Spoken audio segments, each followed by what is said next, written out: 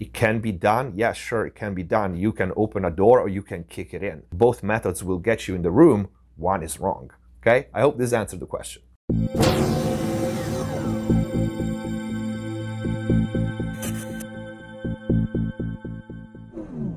Hello everyone, welcome back to McSolaar TV. Hope you're having a great day. I brought back the rapid fire Q&A. So in this series of videos, I'm gonna answer your questions. Before we start, please check the info box down below for my mixing courses on Pro Mix Academy, free plugin special discounts and offers, and if you want to support the channel. But most important, if you really want to learn how to mix and master professionally, click the join button down here, become a MixBuzz TV member and access the already big and always growing library of in-depth mix and mastering courses, videos and tutorials, full mixes, breakdowns from start to finish, mastering courses with all the settings for my analog gear and plugins, special videos and a lot more. You also get mix consultations with me via Skype or email. Let's get to the first question. Mika asks, hi David, I mix on Beyerdynamics DT8A0 Pro headphones at the moment.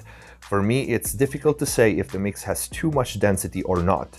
Do you have some tips? Is a compressor at the mastering stage always necessary? And thank you for your great content you give for free. All right, so it's a couple of questions. I will answer first the easy and short first. Is a compressor at the mastering stage always necessary? Well, no, compression actually is not always necessary in mastering, just like any other processing. I know people don't like to hear this because everybody wants a formula that will work foolproof every time on every song. There's no such thing. That's why we still have a job. That's why mixing and mastering is so complicated, because for the most part, is your ears, your experience that will tell you what a certain song needs that day. Could be a compressor, could be two, could be zero, could be two EQs, could be all of them, okay? So it's not always necessary. With that said, let's say a good 80% of the time for modern music across all genres, compression is used in mastering, yes, for sure. Will a compressor at the mastering stage solve your main problem, which is your mixes done in headphones don't translate, or as you say, don't have enough density? No.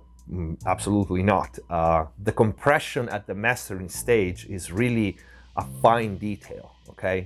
It will not make or break your mix. Usually, we never go over a couple of dB of compression. Sometimes can be more, but that will not solve your headphone problem.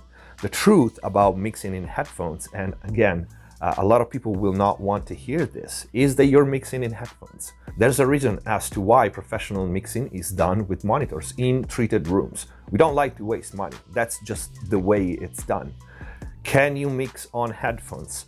Yes, you can. The missing link is, in order for you to mix on headphones and tell everything you need to know about your mix, enough density, stereo field, if it will translate in cars or other system and all that, all there is to know. You have to have experience, long time experience with a right, correct mixing environment monitoring system. And once you have that, and maybe you use headphones here and there for whatever reason, you know how a product will need to sound outside of your studio, outside of your headphones, which again, I repeat this, it's not advisable ever. So if there are engineers out there that for necessity, they mix on headphones successfully, is because they have experience with other, many probably, mixing environments. And we have to differentiate between professional mixing and people that mixes at home their own stuff. If you don't have a deadline, if you don't have clients, if you don't have pressure, and you're just mixing stuff for yourself to release it, you can spend as much time on a mix as you want. And you're probably gonna do endless trips to the car, to other monitoring system, to your laptop, to your speakers, to your friend's house and whatever, before getting it right. That's really not the way to mix. It can be done. Yeah, sure, it can be done. You can open a door or you can kick it in. Both methods will get you in the room.